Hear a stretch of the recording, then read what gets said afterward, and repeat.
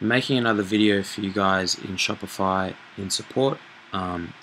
This has been a persistent issue since I, Andrew Graham, created my own Shopify account for Audio Modder.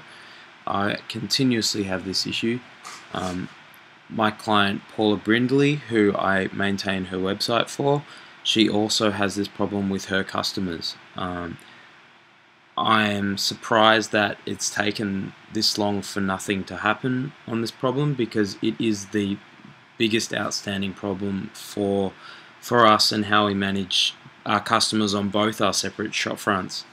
So when a customer checks out, they have the option to create an account or not. And this creates a problem because if they don't create an account, a lot of plugins will not allow the customer to access their content in the future.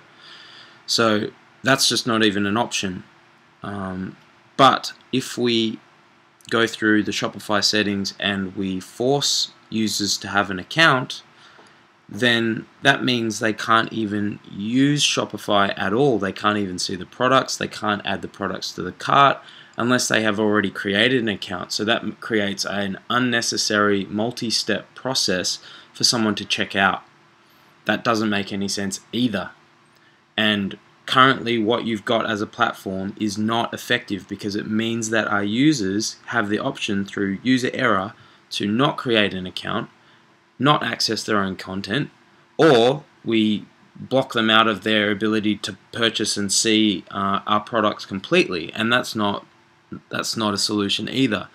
So what I would like to see, I think there is a major need for this. There must be other people that have this problem. We need to be able to see a solution whereby an account is created automatically upon checkout. It's not even an option for the customer. They have to be able to see their content on checkout when they buy something. Don't give them an option to not have an account.